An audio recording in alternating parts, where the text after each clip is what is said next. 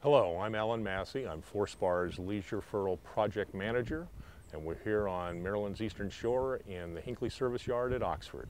Today we're going to show you some tech tips and some quick installation things on how to set up your leisure furl after the spring. When putting up hoisting the main, we just need to hoist the head into the feeder, and then we'll start hitting the electric winch and powering the sail up.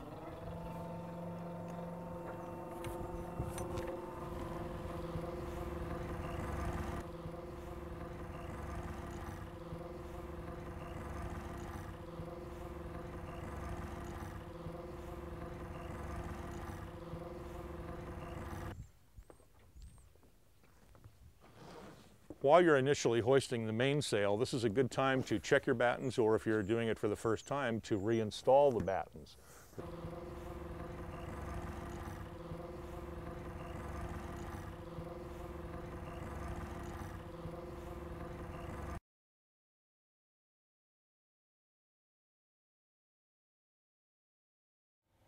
Once the sail is fully hoisted, ease the halyard just a little bit so that you have some slack in the main to work with.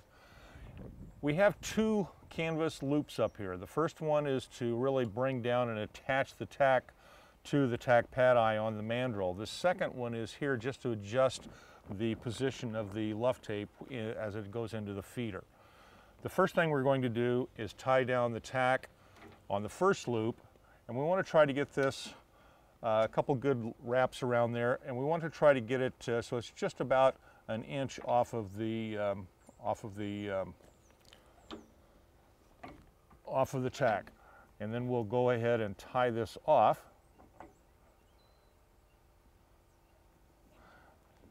And we'll go to the second loop.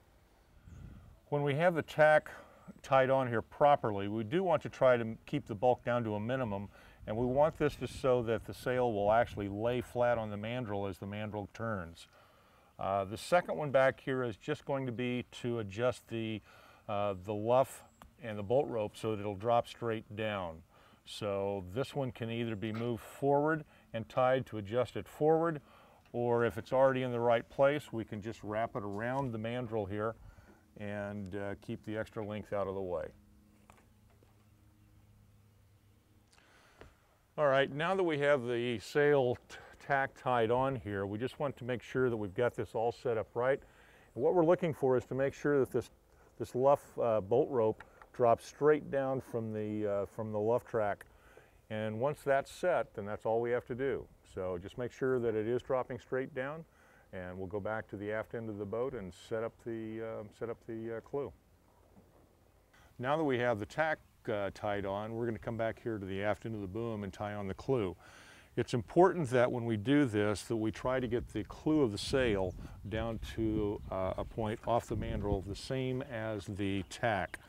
And the best way to do this is tie a bowline into the clew, come back down, wrap the line around the mandrel, come back up, and go through the lashing here at the clew.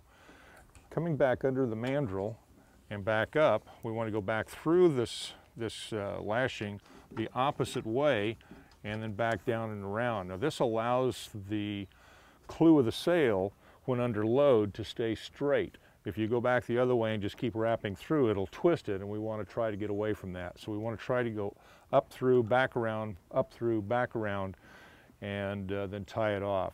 The other thing that's important to remember is that this handles all the leech loads of the sail. So it's important that it goes around the mandrel, and there's enough wraps in here to equal the load that's going to be generated by the main sheet or the halyard. Now that we have the leech line established, we're going to work on the outhaul. We want to tie a bowline in the outhaul line around the pad eye, come through the lashing in the clew. We want to put a couple wraps around here. The most important part of this is we're not trying to over tension this. We just want to get the clew about hand tight, because we're trying to get this set up as a nice soft-footed, nicely cambered downwind sail. We can always come back here and retension this for more optimal positioning, but right now it just needs to be a nice soft, soft-footed downwind sail, so don't make this too tight. There's very little maintenance that needs to be done back here. We have a self-lubricating bearing in here, so all we need to do is keep it clean. The best way to do this is with fresh water, and so if you'll just make sure that this spigot here is kept clean and rinsed well with fresh water, then the mandrel will slide up and down and turn back and forth, and will be in good shape. The most important thing is just keeping it clean. All right, for those of you that need to take your sails off for winter storage or for sail maintenance or something, we need to make sure that we establish a pictorial or factual evidence of what your sail clew positioning is. So it's a good idea to take a tape measure and record the distance between the pad eye and the clew, and then also you want to take another measurement too of the distance of the clew off of the mandrel. Now, if we can replicate these positions when we reestablish this in the spring, then that'll take a lot of the trouble of trying to set this up initially. So if everything is working in the fall, make good measurements, make good documentation, reestablish it in the spring, and you'll be set to go sailing.